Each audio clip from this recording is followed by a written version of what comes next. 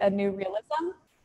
And for those of you that are interested, the catalog is available online on our website. If you want to see more about the curatorial statement or the artist statements, there's a lot more to unpack there. But I want to dive right into our conversation today. So we'll talk for about 15, 20 minutes, and then we'll leave about 10 minutes for questions. So even throughout the talk, my colleague Chris is monitoring the chat function on Zoom. And if you would like to place a question in there, please do as you're thinking about it. And if it relates to what Amanda and I are discussing, we'll address it and be able to answer it right away.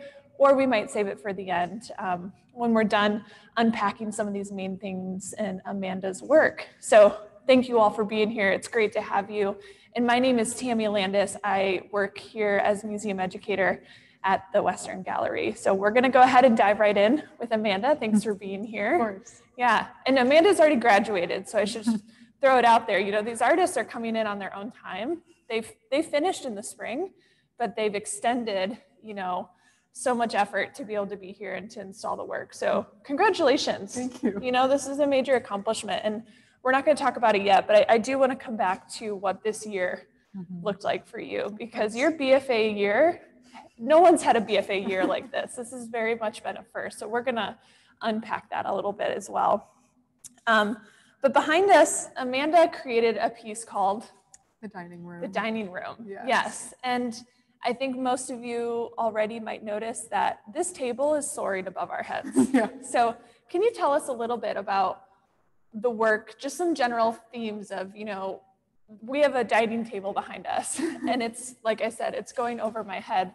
But why did you make a dining table of this scale and size? I really liked the idea of distorting a space, not only to create discomfort, but to also reflect my memories of the space from my adolescence. So instead of creating actuality, more of a representation of what I feel towards the space and sort of the emotions that are connected to it. Especially with this piece, I wanted to tackle a lot of the themes of dysfunctional eating habits and sort of where they come from and how are they formed, specifically my relationship with food, since I'm the closest to it. So I really liked the idea of showing sort of the dysfunctional habits that I had and contradicting the spaces where I hid food with the dining room, which is basically the only purpose is to eat in public with your family or friends. And you know, there's something to be said about, we all can recognize the dining room set, right? When we walk in, and the viewers, the people that have been coming in, they instantly gravitate to your piece. And I think it's also because of the scale, but they recognize it right away. Like I asked them, what do you recognize, but then what's off? And they all can articulate all these different memories and correlations to the dining room. But I think what's really important to show you all, and I know Chris is going to be showing some details of this work. And Chris, if you want to pull up a few images of the tableware and the details of the ceramics that are on top. I know we have some slides we can show, but could you tell us a little bit about the process of making this installation? Because you've made this table, you made the pieces that are sitting on top of the table that Chris is going to be showing us. Yeah, I first started with the ceramics because I had sort of an idea that it was going to be the most finicky of all of the processes I was going to be doing. I knew that I wanted to break them, and that sort of felt like the easiest part because ceramics tend to do that on their own. So really quick, I just want to pause you there. So when you say you knew you wanted to make ceramics and then you wanted to break it, does that lead to your conceptual thoughts of that's like sort of how it formed. In the fall, I originally wanted to make vessels because I liked the idea of vessels, but then I found them a little bit vague in terms of the topics I wanted to talk about related to food. So that's sort of how I moved to diningware in a table setting. But from the beginning, I sort of enjoyed the idea of breaking functional objects because it just destroys their intended use. And that sort of connects to how I feel about eating and its intended purpose versus my relationship with eating and how it's sort of distorted. There's so much to unpack there with like taking apart the functionality of this dining room. But so you were saying you started with the ceramic process. You liked Yeah. vessels, and then you were thinking about plates. And then don't we all want to break plates, right? And like what that means to be able to control and also shatter, and that emotion of it feels so successful to do that. So talk us through, you know, so you started making these table sets, tableware, and then deciding to break them and not show them in their whole presentation. Yeah. So, and I wanted to break them, but then I also wanted, I wanted to break them more than I could even do, which is sort of when I started experimenting with the glaze and creating the crackle design, which is actually, glazes aren't supposed to do that when they're on plates because food can get in there and it's gross. But I liked the idea of even making, like, keep pushing the lack of functionality in them. And then that sort of kept growing because I have an inability to contain my ambitions sometimes when it comes to projects. So then I went from creating a dining table or a dining set to an entire dining room because I really wanted to sort of surround the audience with both familiarity and discomfort at the same time. Yeah, let's pause there. So I love that phrase that you just said, to surround the viewer, because that absolutely happens. And I will say people, I think, are really interested if they can sit down on the dining table. They can sit down. It's difficult to sit down, I have to be honest, but you can definitely do it. Yeah, maybe at the end we can have you like show us what it's like, you know, scale-wise to go sit down at the end of this. You do feel like a child. It's like the first time, besides like maybe in a bar stool where my feet will not touch the ground in a chair. So it's definitely takes you back to sort of feeling naturally uncomfortable as well, because even though it's a familiar space, it feels weird to just be in such a large encompassing area where it's almost difficult to get out as well. So you've really increased the scale on most aspects of this. And do you feel that that could lead to the childhood lens that you had of this space, not only as it being an overwhelming emotional, psychological space, but also when you're little, things seem bigger. Yeah, exactly. Right? So like that you decided to make the glasses massive and the plates massive and the chairs. So you started with the ceramics, and then you were like, okay, so I'm going to make them larger. And then talk us through the table that you've constructed in these chairs, because they're just fantastic. Yeah, the table, I definitely wanted sort of a easily recognizable table. So I went to IKEA and I took all the measurements from their table and chairs. And then I was like, I'll just double them in size. I ended up having to make them a little smaller because I realized the table would be 5'5" and you wouldn't be able to see any of the ceramic. I wouldn't be able to see any of the ceramics. So it's actually a little shorter than if I truly doubled it in size. But I wanted something that was easily recognizable, something that I could also sort of do within the time frame and just looked like a dining table from afar. It didn't have to be complicated. You just look at it and you're like, oh, that's a dining table and chairs. And that's what I really just wanted. Yeah. I knew making them big would sort of get the emotional response that I wanted anyway. So absolutely. I mean, people are definitely taken back when they come in here. So, but these are like, how did it go physically making this? Because fabricating this is big. And we should say, going into your BFA year, your mediums that you said you were fibers and ceramics for the two classes I took the most of. So I never took a sculpture class. Made a little train in high school, and that was the last time I did wood sculpture. So it was definitely, there was a learning curve, but I watched a lot of videos and talked to Sasha, the sculpture professor, a lot about how I was going to do what I did. And she brought up a lot of like tutorials that would be very helpful. The terms of making it, I actually, by the time I was making the table, no longer had access to the wood shop. So some things were cut with a jigsaw, which was a struggle. And then the rest, I either had Doug, who's a very kind man who helps out in the wood shop and helped me with a lot of the cuts I was making, and then glued everything.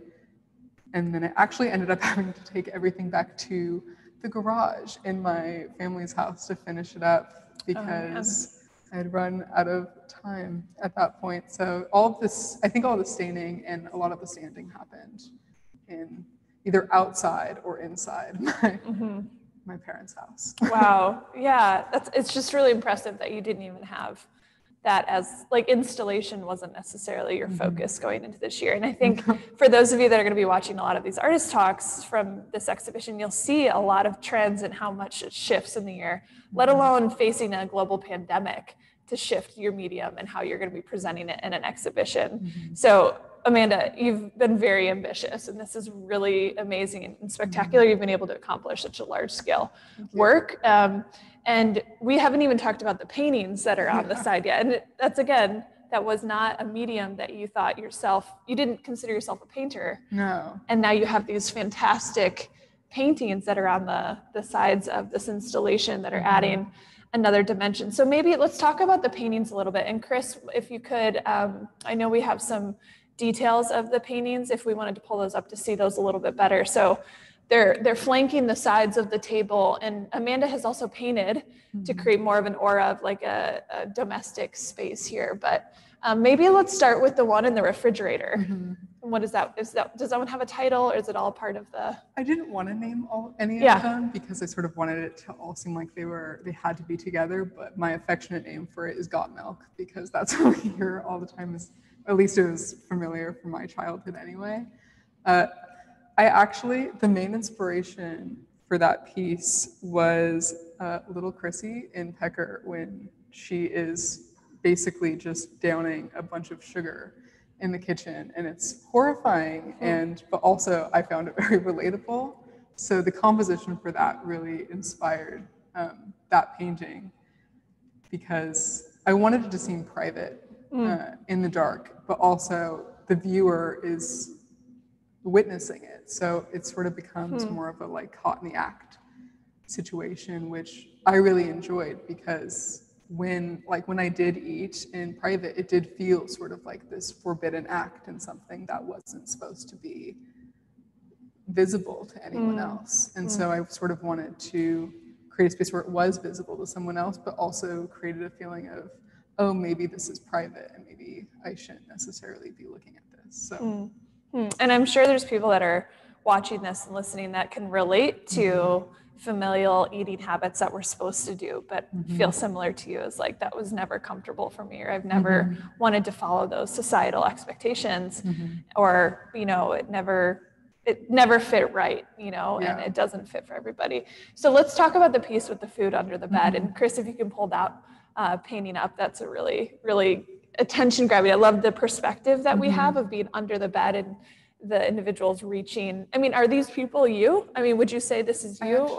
I wanted part of it to be, it's sort of me, but I also want it to sort of be this objective where the viewer can also feel like they have experienced that. But I would say out of the two paintings, that was the most personal for me, because I did hide all of my food under my bed. It sort of became the place where food belonged for me. And so I remember recreating this painting and it feeling so weird, because I was taking the reference photo and I was purposefully putting food under my bed and having my roommate be the person that I was referencing from. And it felt very strange, because it was at a certain point very familiar, because it's what I did as a kid, but it was for a completely different reason, where it was more of a commentary on that. Fictitious, like you were resetting. Yeah, which was uncomfortable, but definitely out of the two, I think that one I find the more personal painting to me.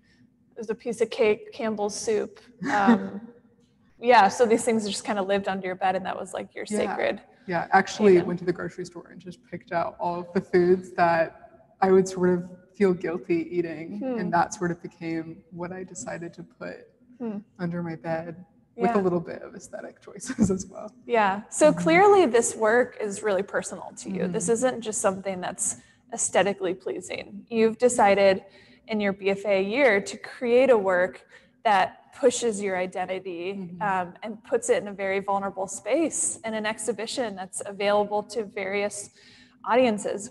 What do you think it means as an emerging artist? This is the BFA year is kind of the pivot of you starting your artistic career. What do you think it means, or how has it meant for you to have such a personal body of work as your catalyst moving forward? What does it mean to start with this, and how does it feel to have created this and accomplished this moving forward? It definitely feels sort of surreal at the moment because I had done other personal pieces, but I definitely I never talked about food before this because it felt too private. So when I started this project, I knew I wanted to talk about sort of like loss of innocence and adolescence. But then I decided, like, it's time to talk about food. It's what I want to spend the most time on, and that's what I have during this year. So that's sort of what became, and then I just kept going, and I was like, might as well keep going. And it definitely was almost cathartic because talking about it with so many other people, you get their relationship with food, and you start understanding that it was sort of a universal experience for a lot of people, where they look at it and they're like, oh, I can relate in this way, even though my experience was slightly different, which was really nice. And you would have never known that if you wouldn't have created a work that was available to the public. Exactly. If it was just a sketch in your sketchbook, you only would have kept that in. So, there's something to say about the arts and being an artist and be able to expose these hard truths or these realities that you're shifting. And I think it's really fascinating to think through that you've accomplished controlling a space that you used to feel so out of control of. Felt very nice. Right. Yeah. So something that is really personal, you're now controlling and experiencing and rethinking and renavigating. It goes to your childhood, but also very much to who you are today and moving forward as an artist. So it's super powerful. So let's talk a little bit about this BFA year for you. So March is here, and I know I was doing studio visits with you guys, and I think even the winter quarter was kind of shut down, couldn't do final critique in person, I don't think. And remind us, the BFA cohort, normally you're with each other all the time, you're doing critiques all the time, you're always in a unit. And so now things have completely shifted. So what did it look like for you from March until now? For me, it was definitely, I had to reorganize my time. A lot of people who are close to me know that I am not always the best at judging how long things take in general, even when we had 24-hour access to the studios. So now only being able to go on campus around 18 hours a week sort of was like, oh, I need to start figuring out the important parts of this project. I really want to get finished. And then I moved my paintings home and sort of created a studio in my bedroom, which was interesting because it was like doing really personal work within a very personal space. But it was difficult to sort of reorganize how I thought I was going to spend the few months on this project. But I'm also, it's like bittersweet, but I also was able to spend more time on these paintings over the summer and sort of be able to just get a little more comfortable with this project and how I wanted it to be displayed. So there were some positives and some negatives. Right. I mean, even at the very beginning, you couldn't access the studio. Like it took time for the art department to be able to figure out how we could get you access to the space. So major accomplishment. And we didn't even get to talk about installation, but I know it's time for some questions from our audience. So Chris, if there is a question that feels extra timely or related to things we're talking about, please ask away and we'll go through those.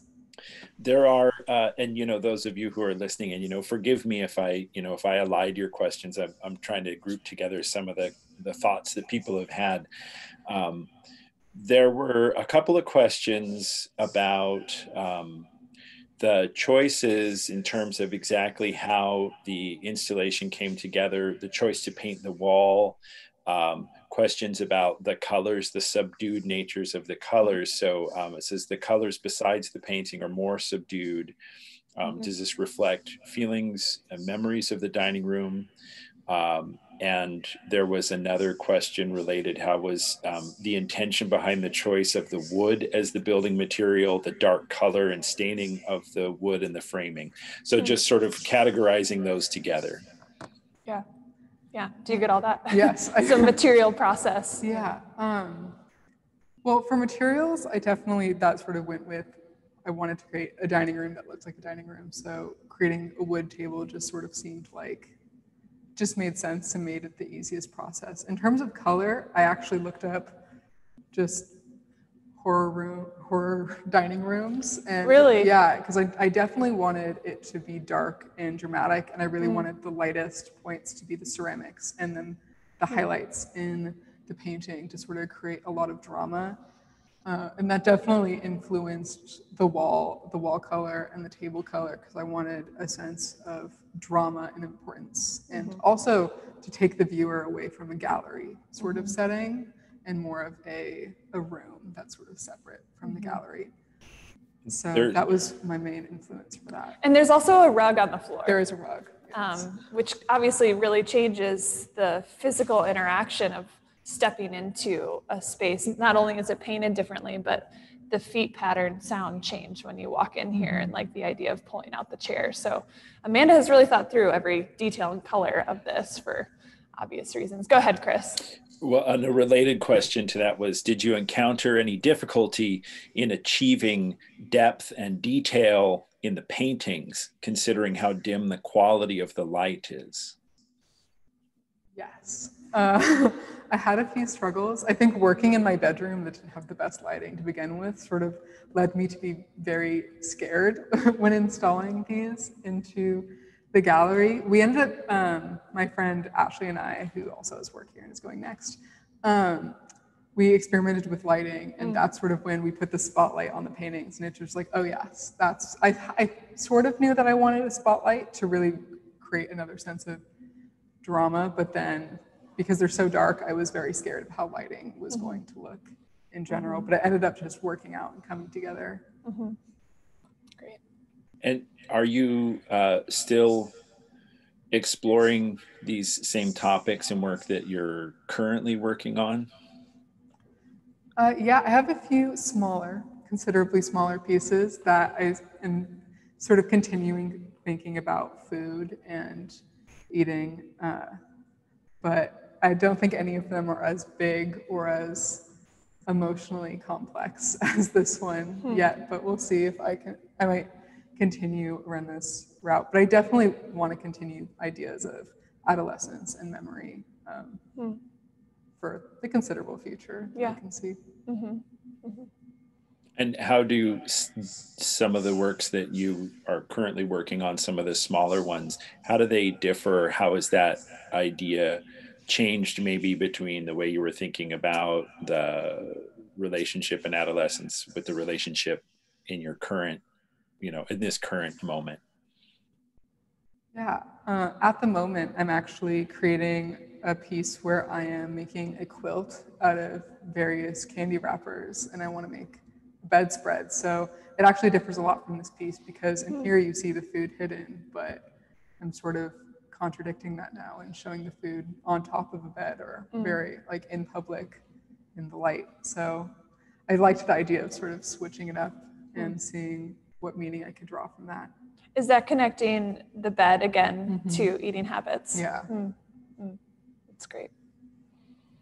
We have someone who would like to know if you have any advice for aspiring artists.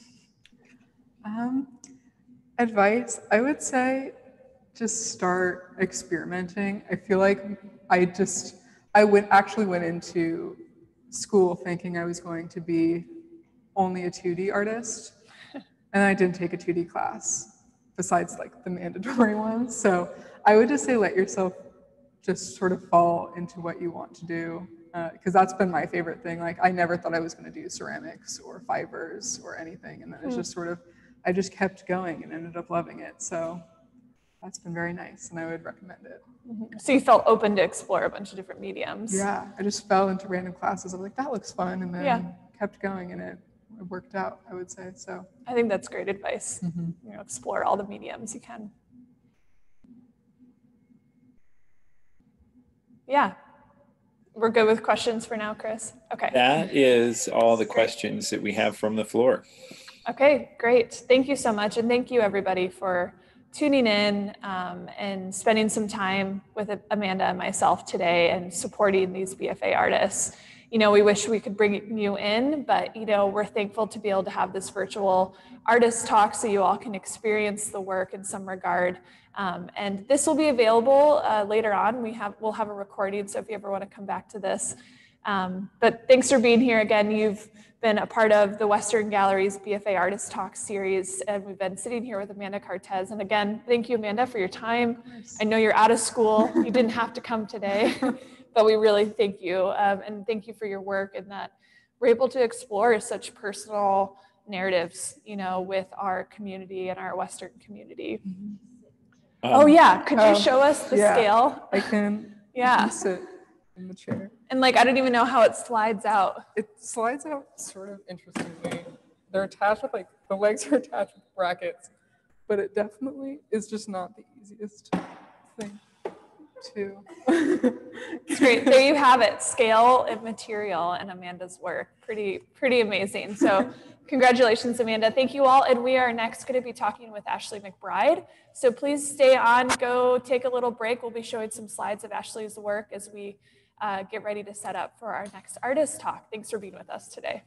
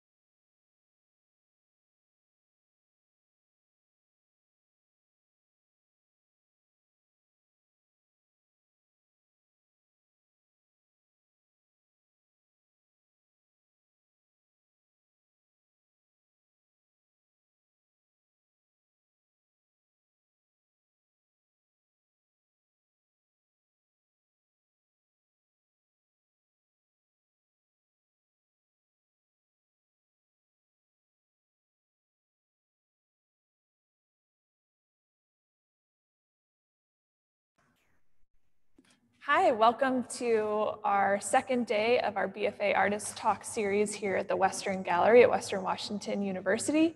My name is Tammy Landis. I'm a museum educator here at the Western Gallery, and I'm sitting with Ashley McBride, one of our exhibiting artists in Insight, a New Realism, which is the culminating exhibition for the BFA graduating class of 2020. So thank you, Ashley, for being here on your own time. You've already graduated and is now the fall yes. 2020, which was unexpected, but we're really pleased to have this exhibition up and to have this virtual series with you all. So thank you for being here. Thank you for supporting these artists.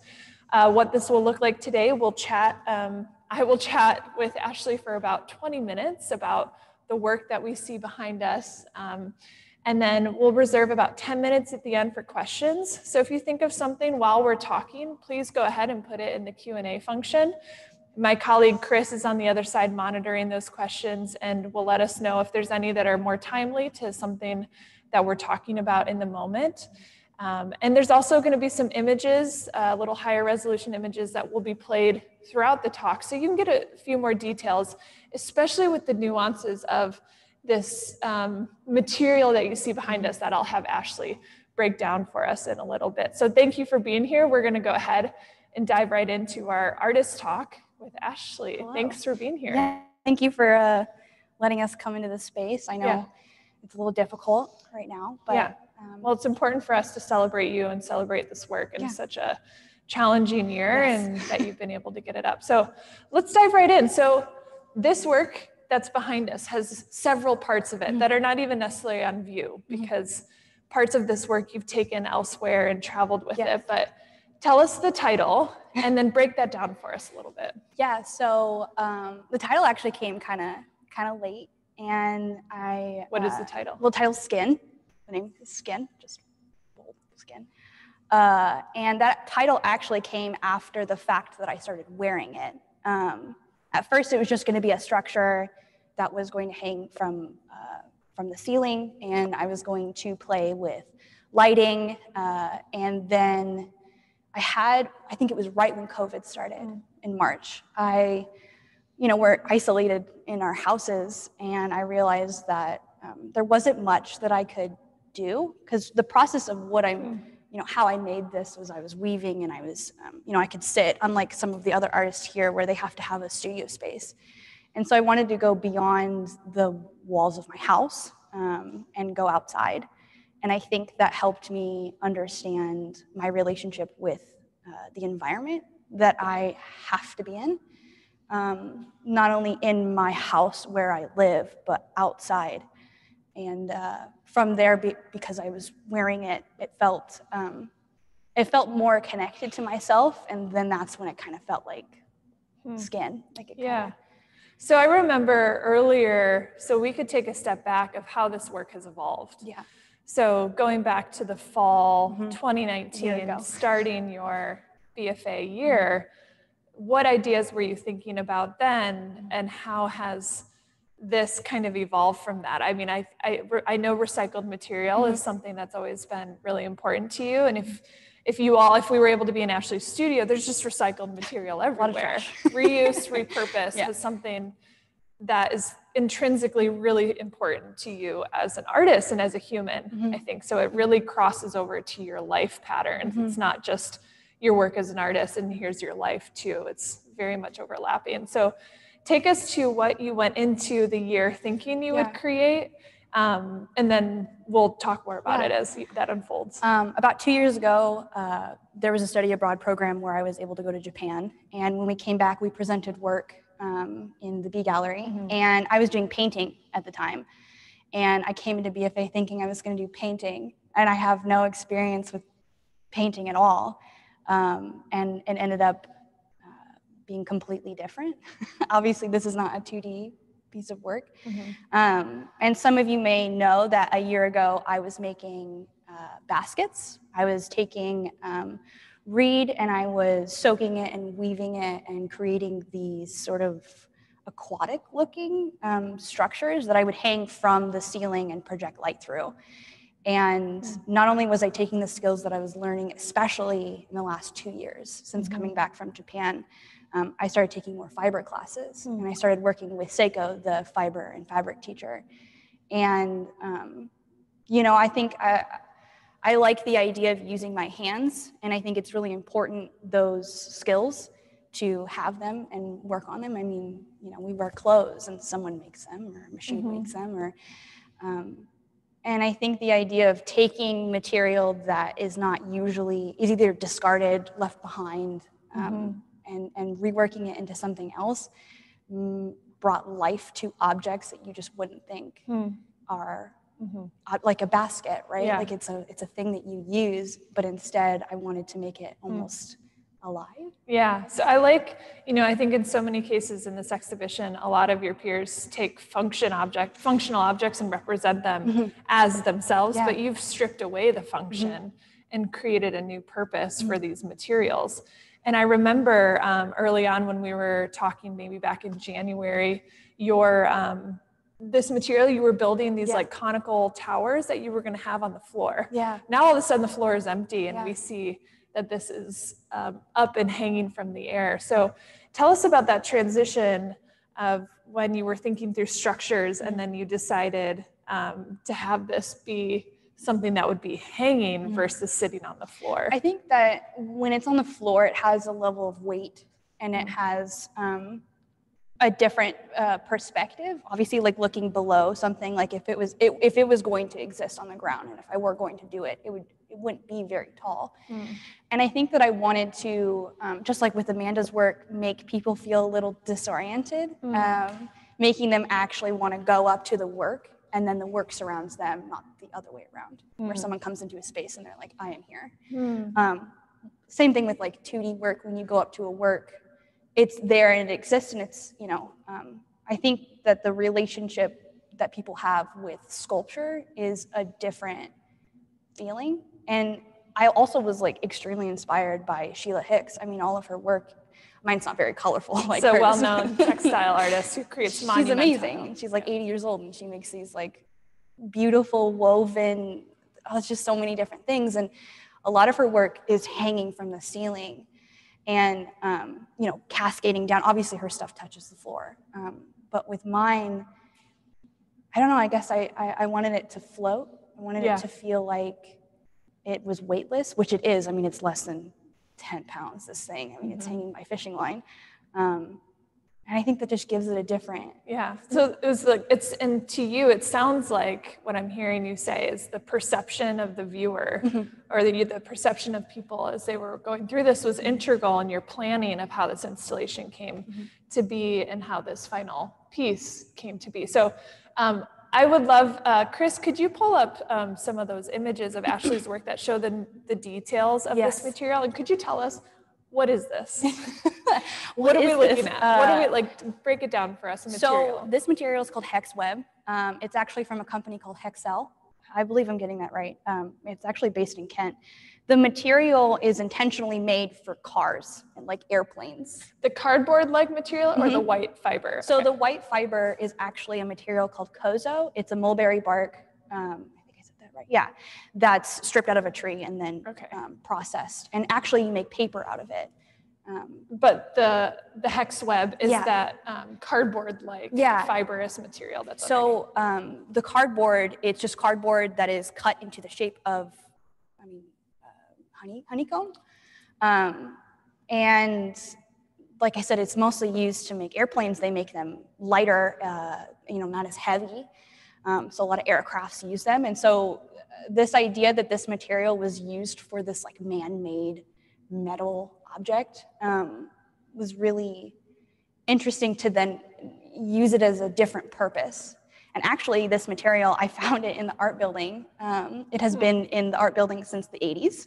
I think the art building used to house a lot of the cars from the building over here. And so in the basement, there's stacks and stacks and stacks of it. And it was just discarded. And in the annex, the sculpture studio, they had a couple stacks. And, I was having a really difficult time conceptualizing something to put in the gallery, mostly because I was so dedicated to process that I had a hard time committing to something, Yeah. like knowing that it needs to be in a gallery. Mm-hmm. And so by I found this material in that process of like, what am I going to do? Mm-hmm. And the fact is that there's holes in it. So I could weave into it and use these skills that I'd already learned and spent so much time learning. Mm-hmm. And actually with the work that I made a year ago, baskets, I was dipping those in the kozo material. Instead of making paper like the traditional way that you would use that material, I thought, why not dip it? And I'm still using the same process of when you make paper by taking a mold and dipping it in water and the pulp.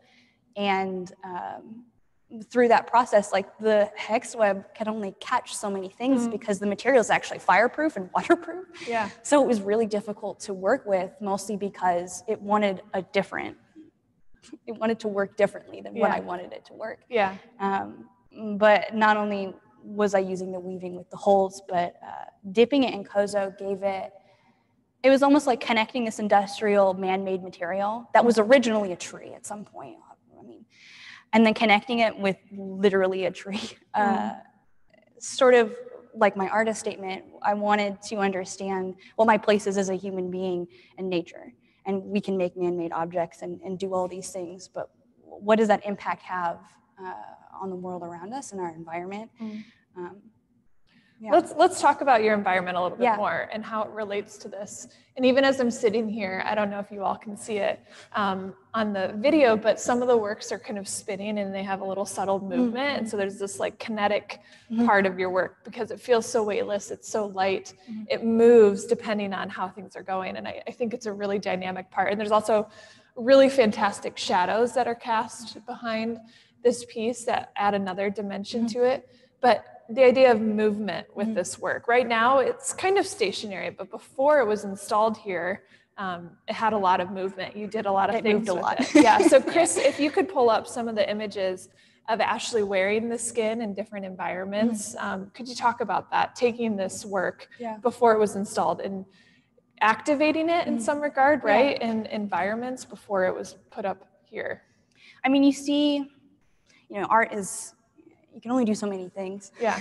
I mean, obviously you could do a lot of things, but the idea of me making it and then being in it was completely new. And I think a lot of the times I have a hard time connecting myself with my art, mostly because like I don't dig too deep into like the personal struggles that I've faced, mostly because I would be really sad. And that sounds like bad, but like I think making it about me, I mean, if you ask me why I made this work, it's me, like I made it for me, but also my perspective is different than someone else's perspective. So by wearing it, it changed.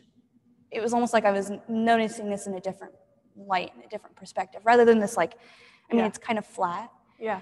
When you have movement, I mean, that's something so natural that we do as human beings, dancing and moving and walking and some people, I think it brings life to an object that literally has no life, but it was. I mean, it was a tree at one point. Yeah. And sort of bringing that material back to its roots. I mean, it's the same thing if I take cardboard or if I take plastic. It came from somewhere, and adding myself into it, I guess, made it more dynamic. Okay. Yeah. And I think you mentioned earlier how it was hard for you to land on this idea. And I think that's really relatable because I know that there's a lot of art students that are watching this that are interested in a BFA year and might be thinking the same thing. Like, how do I land on one idea and make that my final choice, you know?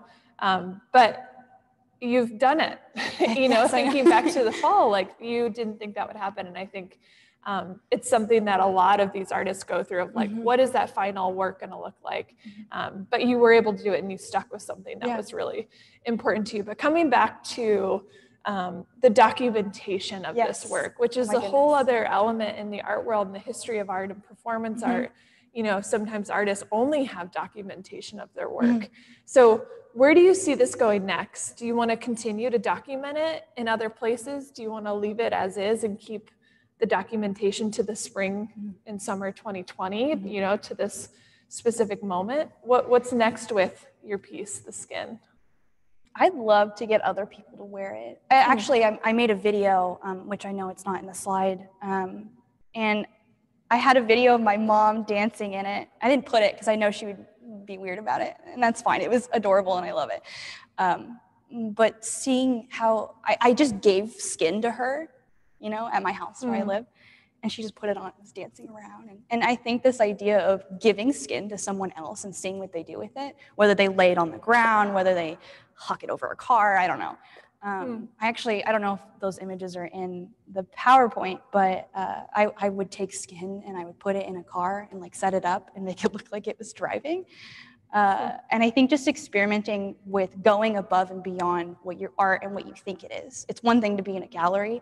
It's another thing to expand off of that. And, you know, the hardship of it is this year was really rough. And so my relationship with skin is really rough. You know, like, I mean, it just reminds me of the beginning of COVID. Like, and that's really hard to face and want to actually make more of it. And honestly, I haven't touched any of the material. I mean, I have tons of it in my house, but knowing when you can keep going and knowing when you need to take a break is really important as an artist, because I think sometimes when you're, especially in an institute where you're, you know, going to school and making art, you're pressured to keep going and pushing and making things, and sometimes you just can't. And like knowing when to know that, I guess. Is important. And it sounds, what I'm hearing from you is that this work feels very relational to you. And how interesting to have made this in a year that you couldn't have the work be as relational as you would have liked it to have been. Well, there's a lot of things that I wanted to do. We talked about adding color, you know, I was learning skills while also doing this. And that was really hard because in BFA, you're not only still learning, you have to make something. You're presenting in a gallery in a year. And I had a hard time because I just wanted to keep experimenting and making things. Experimenting, that's something that. And that's something that Amanda had mentioned as well. You need to constantly try something new. I mean, you know, like I collect a lot of trash and I make things out of that. But also, like, I make digital art and also I make, you know, paper art. I think going back and forth and taking breaks into each skill that you have is really important, because I think sometimes we get so stuck on one skill that you almost just wear it out and you don't want to do it. That's great advice, because I know that there's a lot of younger artists that are listening to this, or emerging artists. So I know we're kind of close to time when we do have some questions. So I do want to allow some questions, and then I know I have some more things I could chat with Ashley with too. But Chris, if there's any questions that you'd like to elevate to Ashley and myself, we'd love to hear them. Yeah, there's a couple that are closely related, I guess. How did you know when you were done creating the skin piece? And do you right now see yourself making more pieces that are similar to that? I love it. I wasn't done until I put it in the gallery. I'm still not done. I mean, like I brought skin in and I didn't even have these hanging pieces. And actually in the process of putting this up, Doug, I don't know what his position title is, but Doug, who works in the art building, we started hanging it, and he had mentioned how cool it would be to attach things at the end of the fishing line from after hanging it. And I was like, oh my gosh. That was like a week before we opened, and I was like, sure, why not? Let's add that. You are never done, even if you put it in the gallery. And I think that brings up a good point, right? So not only are you conceptualizing the work, but the process of installing it sometimes can ultimately really change the work, especially a three-dimensional hanging piece like this that's dependent on the space. This would have looked a lot different if we had decided to put it in a corner. Absolutely. Or in the center of the space. You know, this work changes due to the environment. And I'm sure as you may exhibit it later on, it's going to look different as well, and depending what space you're in, depending on how people perceive it. I mean, that's why I started wearing skin. Each environment, whether I'm rolling around in the grass or on the beach or something, like it has a different feeling and meaning. And also like my perspective is obviously so different than what other people are going to see. So yeah, I think definitely when I came to the gallery is when I kind of got close to finishing it. When you were forced to walk away from it, maybe? Maybe that's when a work is done, when you actually... when you're like, okay, I have to stop looking. You're not allowed to touch it anymore when you're given the perimeter of it. Yeah. Now to the other point of if I want to make more, I think that's what the question was. I have so much of this material. I actually use it for other purposes in my house. Like I made a compost on the side of my house and I took a piece of hex web and, you know, rain can come through it because it's porous, more or less. So I used that as the top of my compost. But to make this, I like dipping things in Kozo. It's really gross, and like the video that I have, you can hear the noises of it, and then the way that it's made is really interesting. And this idea of like taking something that you know is one thing, a plastic bottle, a paper bag, whatever, the netting on fruit, and dipping that into something and making it something you don't recognize anymore is really interesting. Like I've been taking the netting for fruit, and I've been dipping it with different materials, whether it's Kozo or newspaper, and I put glitter in it and stuff. And I'm experimenting with not only the skills that I've learned at my time at Western, but what makes me happy rather than what makes someone else happy. So clearly your life in art, there's no boundary. As we can see, Ashley is always working and continuing to think through these things. Or sleeping, I don't know. I know we have another question. Go ahead. There's two that we can probably, bundle together. When you say that you dipped the piece in the Kozo, what exactly does that entail? Yeah. And then are you worried about skin breaking apart under its various uses? So when I'm dipping in Kozo, and some people know how to make paper and some people have no idea what I'm talking about. All it is just a big tub with water, and then I take the paper pulp, which when you think about it, when you get paper wet, it becomes this sort of I don't know how to describe pulp. And I take pieces of it and I'll throw it into the vat that I have, and then I mix it around. And when you usually make traditional paper, you're using a decal mold, and you're scooping paper, or you're scooping the pulp and you're making the paper. But instead of using that mold, I'm just using materials. And like I said, some of these materials are harder to catch the Kozo. And then I let it sit and I let it dry, and it hardens and actually becomes less soft. Yeah. What was the other question? Are you worried about it falling apart? Oh, am I worried about it falling apart? Because that's an important part in the art world. Like, is it durable? Does it withstand? Are you okay with decay? Yeah, honestly, like when I was wearing skin and doing things with it in the last couple months, it was definitely falling apart. Little pieces would come out, but that's based on how I wove it. I actually, halfway through weaving it, realized I was using string that was just not durable. Like you pull it and it immediately breaks apart.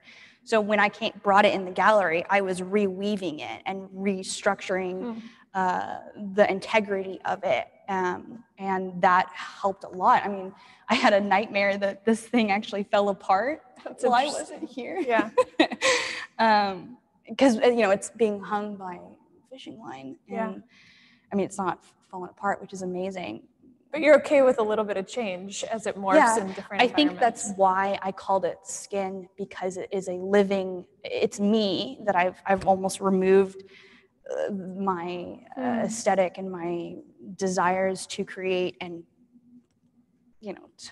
shedded my skin and hung it up. And if it falls apart, I mean, that comes with change. Just like human beings, like we all change and grow depending on the environment we're in. So whatever gallery I take it to next may have a struggle and may fall apart.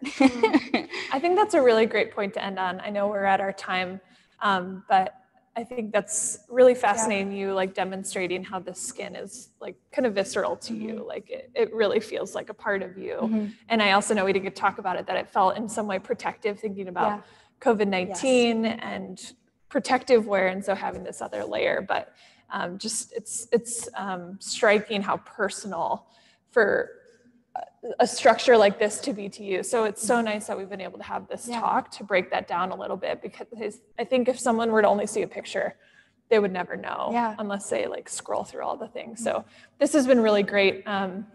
to connect with you. Ashley, thank you for sharing all of that. And thank you everybody for your questions and for your time and for chiming in today on our second day of our BFA Artist Talks here at the Western Gallery.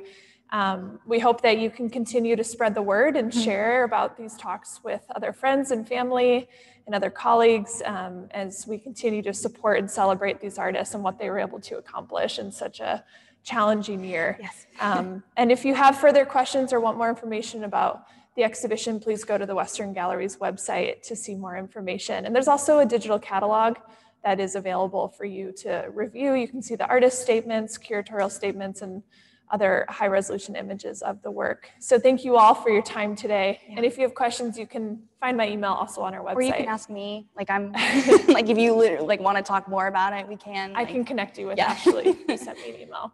So thank you all. This is the end of today's Artist Talks. I look forward to seeing some of you throughout the rest of the week in our other Artist Talks. Thanks for your time.